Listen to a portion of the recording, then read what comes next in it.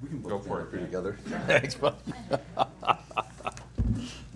So as you heard through the introduction, I'm Ken Martin. I'm from Marin Professional Firefighters.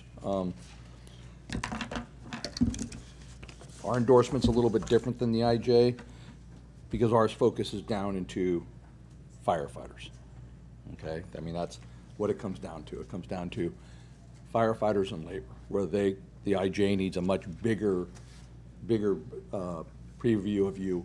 We're looking more towards labor. So, like the IJ, when we endorse in a race, we invite everybody in to interview. We don't pick, if we have a Mill Valley race, we're not just going to bring in Max. We're going to bring in anybody who's running. So, if we are endorsing in your race, you will get an interview request from us.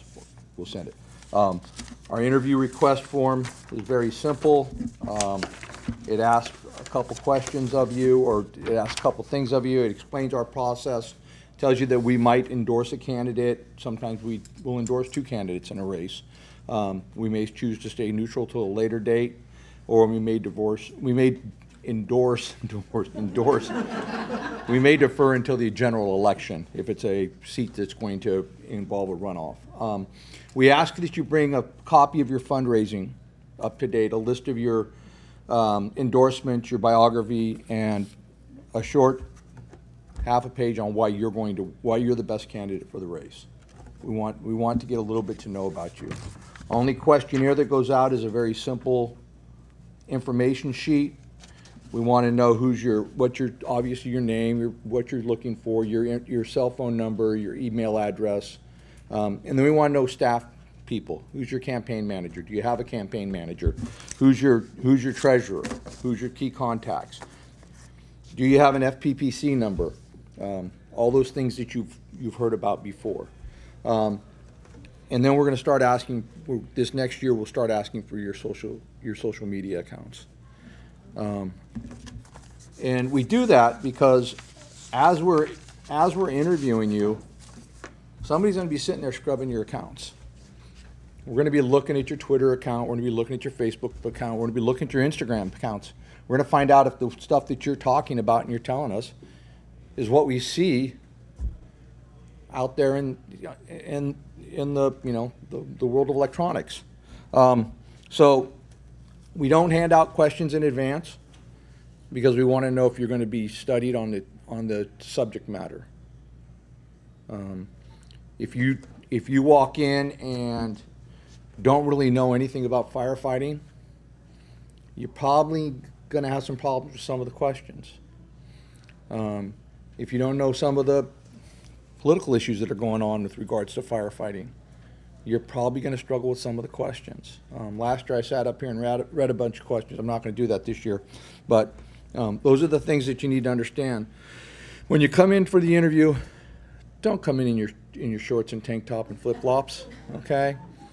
Dress professionally, and that's not just for us. I mean, I'm talking about when you go into the IJ. I mean, no matter where you go, okay? You're going in to sell yourself. Recognize you're a candidate now. You're going in to sell yourself. And when you're going to come in and ask for us to give you our name, to spend $5,000 on you, and you're there to present yourself in a pair of flip-flops and a tank top, probably not going to be your best day. All right, so think about your attire. Be timely. Be there when you're supposed to. We will be running late. I will tell you right now, we will be running late, okay? Because like you've heard some people talk about, I mean, some of the stuff that happens, we couldn't get someone out of the door during one interview until they actually sang the song they wrote for us, okay? And singing the song, and again, this goes back to the issues that address firefighters. Singing the song that you wrote for us, I don't care. I mean, I know I sound like an ass, and I'm sorry, but I don't care. That doesn't, I got someone standing out there who's been sitting out there for 20 minutes so you can sing a song. It's not right. You're not thinking about the other people. So be timely and be prepared. We're going to want to know, much like you just heard about, why you're running, what do you know about us, why we should endorse you, and then again, what are you going to want from us? What's your fundraising plan? The difference where the Marin Professional Firefighters come, and you've heard some of it from some of your other speakers, is that when we endorse, we're all in. I'm able to show up with anywhere from 10 to 50 walkers to deliver those pieces of mail for you, those door hangers. I believe a door hanger is the most important. A one-on-one touch at the one-to-one, person-to-person is the most important. I agree with that. But from there, I think it's a door hanger. And the reason I'm big on door hangers is because, and Dottie hit it on the nail, man, you collect your mail, you walk into the kitchen, you're standing next to the garbage can, you hit the thing that opens it up, and you go, huh. Oh, and Ken Martin's running. Huh, yeah, well, okay. When I put it on your door, I get about another 4 to 5 seconds of your attention. And that's all I'm going to get. I mean, that's what my value is, okay? But what I bring with my endorsement is I bring those walkers who put that piece of mail on your door. Pat talked about getting to, you know, are they going to endorse you? I don't let my firefighters talk to anybody, okay? I can tell you that when we endorse, when we walk, we hang something on the door, all right? And I think Brad will speak to this. When you're in a profession, well, I mean, all of you understand it. When you're in a profession, you speak a language of that profession. And if I get a firefighter out there and someone says, well, why should I endorse this? And they start talking like a firefighter, I'm probably not going to secure their vote, all right? When we did the Sausalito annexation into Southern Marin Fire, we sat the city manager of Sausalito down. He didn't understand why I wouldn't let people talk. And we went through a conversation, 2 firefighters going through a conversation about the value of the annexation. And when we got done, turned to the city manager and said, now why don't you just tell me what we said? And I didn't have to worry about anybody talking to anyone anymore, okay? We talk different, okay? When we go to a house that's on fire, we went on a call or we got a job. I mean, if I tell you, well, you might go on a call, well, you picked up your phone? People don't understand it. So I don't let us talk, we do it. I have access to a full print shop. The California Professional Firefighters does full printing. It takes care of the mail piece, takes care of the door hanger, takes care of my walk list, takes care of everything I need. I've got people who've worked in the industry for 20, 30 years who will do my messaging. And so we bring those tools with us when we do an endorsement. Dottie had talked about, and I'm not trying to take any, we're not campaign consultants, let me just say that. Just so that some of you get an idea of what you're in store for. I'm looking at a tax measure up in the town of Arcata. Arcata is Nowhereville, right? Tax measure up there, 3 touches, mini website, and boosting up their social media. They're looking $30,000. Okay, you're talking 7,000 voter. That's the universe, 7,000 voters. We're looking at $30,000 for that tax measure. Okay, and we're polling. It's 64%. We know that we need 66 plus. We've got a margin of error of 12%. We think we can capture it. We're going forward. They're going to spend $30,000, but that's what you can expect. Supervisor, you're looking probably 200, you know, 100 just to get you through the primary. 200 on in. Novato City Council, you're looking, oh boy, it's somewhere around 10, you know, to get in a really non-heavily contested fight in Novato. So if you come into our interview and you don't have your FPPC number, you don't have a treasurer, you don't have a fundraising plan set up, I already know you don't stand a chance. So take all that is to take the information that you're getting here from all these people, talk to them afterwards. There's a lot of information that's being delivered out here that's really important for you. Talk to these ladies. They know what they're doing, and put that plan together, because otherwise when you come in to talk to my team, you're going to lose our endorsement. Not saying you'll lose the race. You're going to lose our endorsement. I'll try to keep it that short. Any questions? Yes, sir. I got a question. Both of you mentioned one of the things that you look for is other people's endorsements and the candidates bring that. I was curious, I was under the impression that when you go to speak to somebody, they would be making an independent decision based on what they think, by what you're presenting, your positions and your views.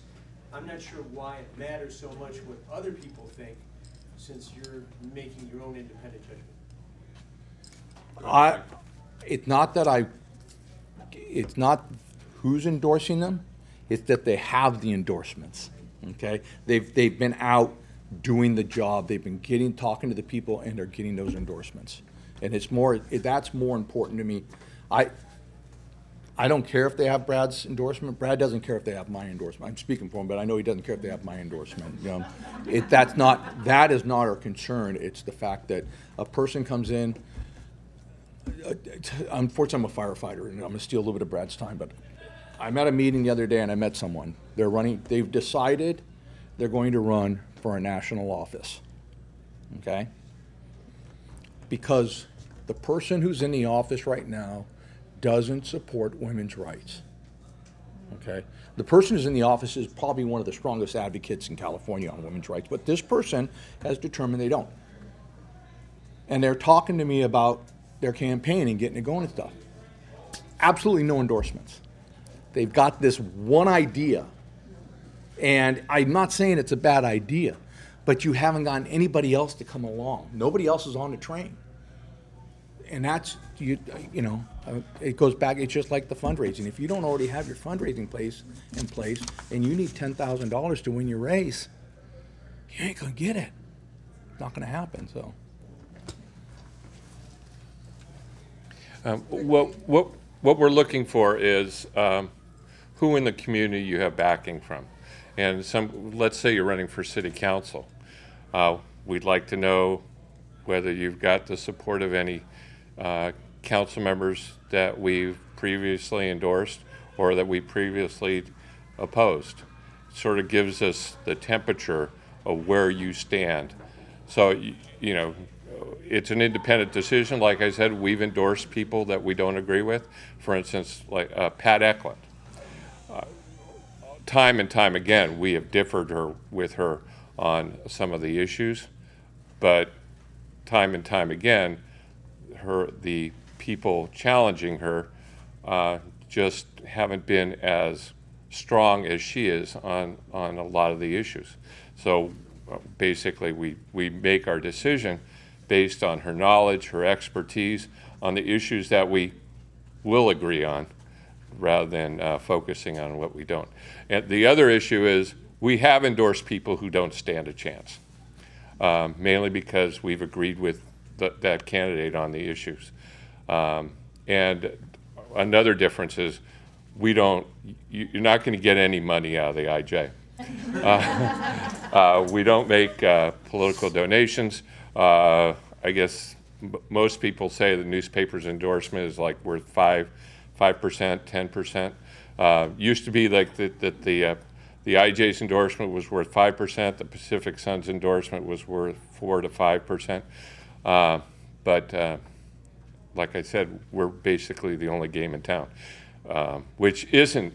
I mean, I used to take comfort in that the Pacific Sun was also making endorsements, that the Novato Advance was making endorsements, but because of the changes in the newspaper business, they don't have the, I guess, the bandwidth to be able to go through that process any longer. Okay, you got it.